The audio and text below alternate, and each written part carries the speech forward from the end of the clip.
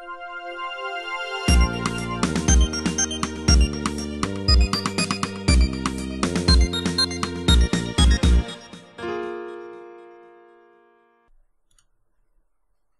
is a rainy day Let's Play. This is not IGN. This is not GameSpot.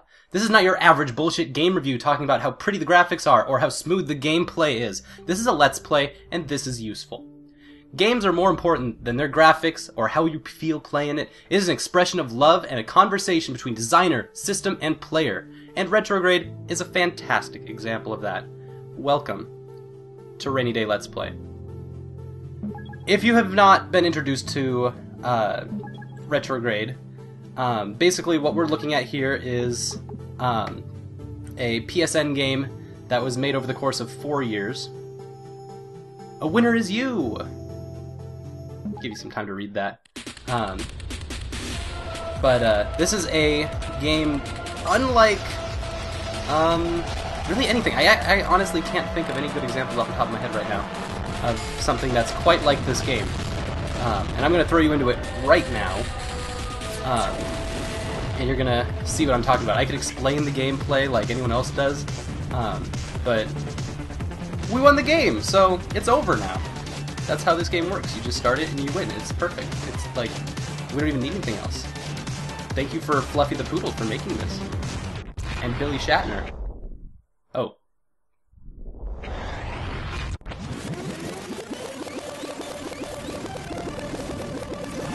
Okay, but really now.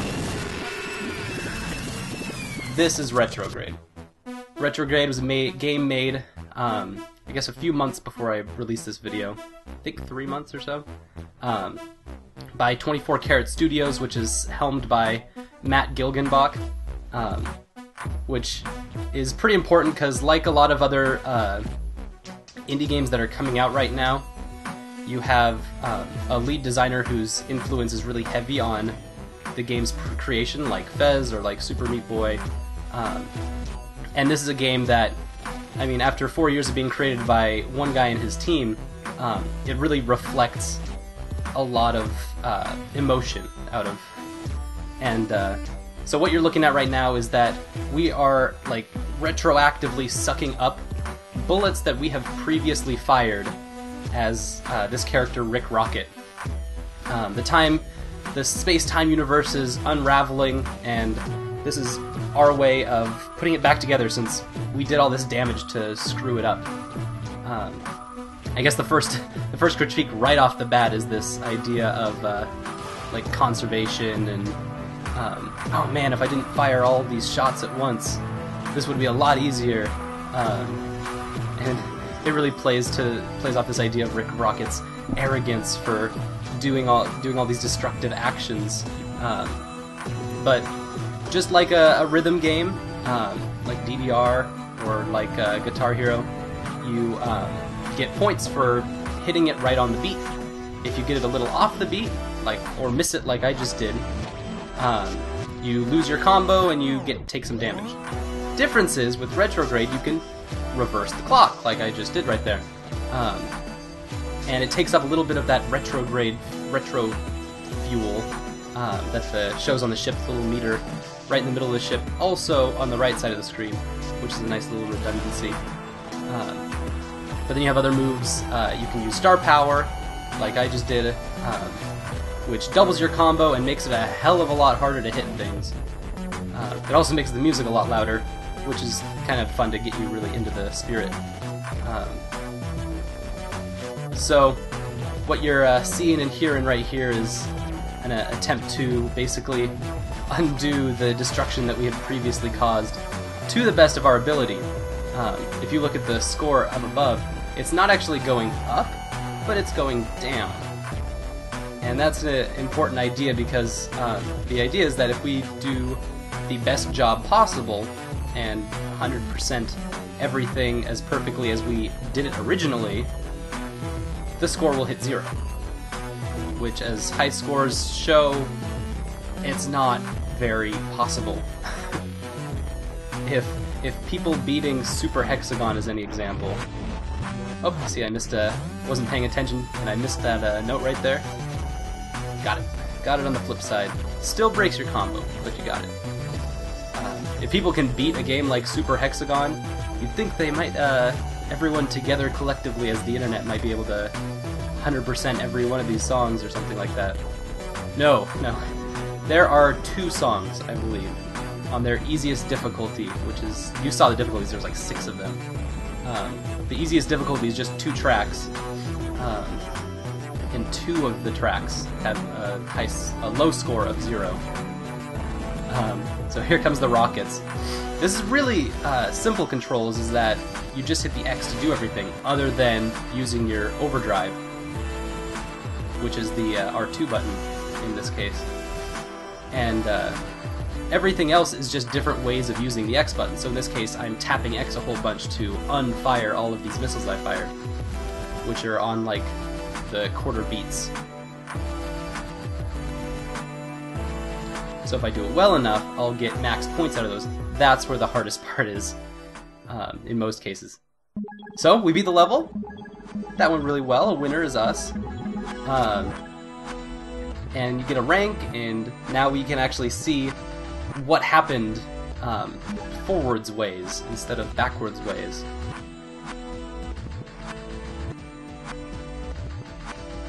So it's a very weird, trippy kind of game. You can even see that how I did the overdrive. Alright, next level, Reverse Rhapsody. Rick was trying to find the nearest Glorig's Best coffee, but he was too cheap to pay for the updates for his universal positioning system. At his supposed destination, there are no coffee shops in sight, so Rick took his rage out on the Exnorians. So, this is a new level. Every level has kind of that idea that Rick Rocket is really just a douchey Buzz Lightyear. And this one starts right off with these little plasma waves, which is one of the other different kind of notes, I guess you'd say, or pulses or something, in that you just hold the X button. So you have 3 different ways of interacting with laser fire. Oh, missed a note. We're not going to rewind, because not really the time to. The goal is to get through this pretty quickly. So the idea is that not only do I have to avoid, not only do I have to hit getting these on time, but I also have to avoid oncoming fire behind me, and that's where things can get tricky. On top of that, we'll see later there's going to be a lot of, a couple of boss fights in totally classic side-scrolling shooter action, and those are going to be tricky because we're going to have to watch out for oncoming fire, a couple other enemies that we run into that fire in different ways than just these single shots that are coming from the left to the right, but also some threats directly from the front. And you'll see, it gets to be a little nuts, to be honest. Pro strat is really all you can do to help yourself is just try to follow the oncoming notes. Keep your eyes peeled to the right side of the screen, and hopefully nothing will hit you from behind. Like usually you can follow the path of the notes inwards and avoid things coming from behind. But we'll see how that gets tricky in some of the later levels when they purposely do things to mess with that. So, as I said before, we have the lead designer Matt Gilgenbach, who is an ex-industry person. I'm actually not totally sure where at or what his roles were. I'm pretty sure it was some kind of testing position, where just a lot of long hours, very repetitive work, and that was where this inspiration came from to basically not only revolt against working in the industry, like we're seeing with many indie projects, but also where you get this idea of being in a weird different kind of control. His testings usually involved replaying the game in reverse, and so he liked that idea and took it through all the way through in this different way. But the other thing is, and this has been my interactions actually getting to meet Matt Gilgenbach, but he is a very, very passionate, very intimate, and very OCD person. He's very obsessive compulsive, like a lot of great game designers are.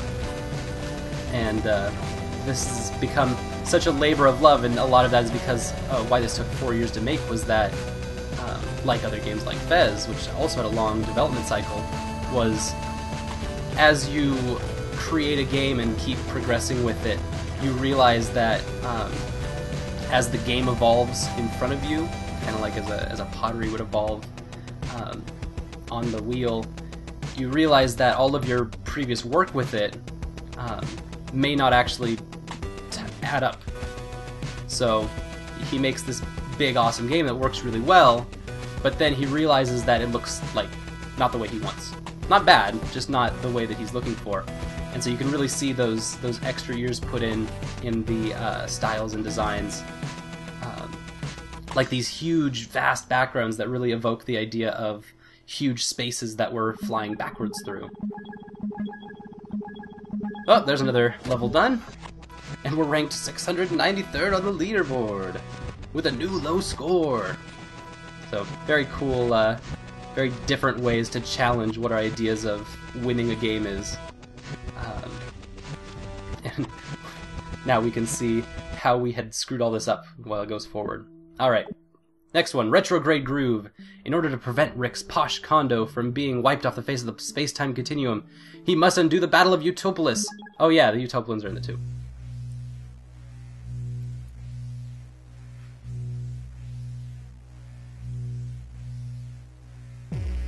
So I guess one of the big things we can talk about with this game is how it's oh no! You can see my life bar is taking damage by being hit by things.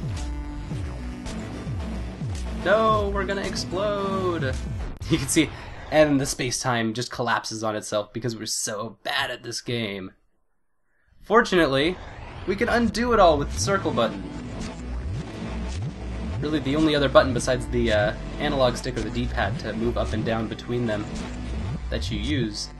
So it makes it a very, very simple game. And we're just gonna fly right back to the beginning. You like the beginning part? Because I like the beginning part. We're gonna play it again. But this time we're gonna play it right. We're gonna play it better. So nice and easy when there's not notes. You can just look at the left side of the screen and follow the track that way. But then you gotta be careful because once those notes show up, it's like, all right, this is what we're following now. This is the little path of breadcrumbs. And hopefully it doesn't throw you off somewhere and screw you up. So, I guess one of the cool things we can talk about is how you have this idea that not only do the notes line up with the beat of the music, but also the firing behind you, and also just moving itself. There's so many intricate things that are involved with keeping a rhythm and keeping a tempo, that you have this kind of yin and yang to keeping a beat, basically. Not only is it when you fire, but when you don't fire is also a part of the song, essentially. And so it's kind of a really cool take on what it means to make games as objects. So you have times when an object comes in contact with the spaceship, and when it doesn't, because when we don't have things to unshoot, that's also still part of the song.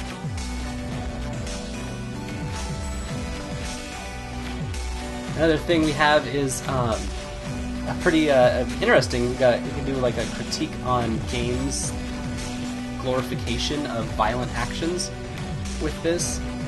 The idea is that Rick Rocket is forced to undo all of his violent actions and undo his one-man war with the Exnorians from end back to beginning. And so it's basically the opposite, and it takes on this entirely new form where a side-scrolling shooter is all about just destroying and destroying and just leaving it behind. All the wreckage just in your wake. And this time you have to deal with that, basically. It's like, oh my god, I'd never even thought of how much I had fired during that combat, or how many things I had destroyed in the wake. Now, it doesn't address it too, like, in your face about it, or else it would have done, like, there would be something about, like, having innocents around, or having something to not unfire, I don't know, something like that, but in this, it's just a very different take on video games, and something that's probably, I feel, is very often clamored for. So this is a very, very different enemy we're fighting right now.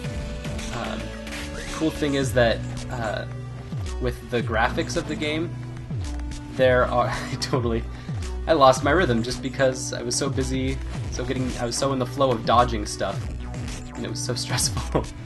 God, what was I saying? The coolest thing about the graphical idea of this game is that the graphics are a part of the game, down to the minutiae details of these trails, the trails of your lasers, the like fumes or energy particles that they exude, create this light that is part of the track that you can follow to lead you in. And so the track always shows up right before shots come out at you, so you can use that as the player, as well as it being a part of the whole story and the whole of what's going on. So you can see there's no bottom two rows anymore because we're stuck on reds and greens right now. Alright, another mission successful. So that'll be it for the introduction of this game. Thanks for watching. We're going to have 2 more episodes. If you have any questions about anything, please let me know. We're going to keep analyzing this game into a much greater detail now that we have a grasp on what's going on. Another 6 levels. Thank you guys. See you later.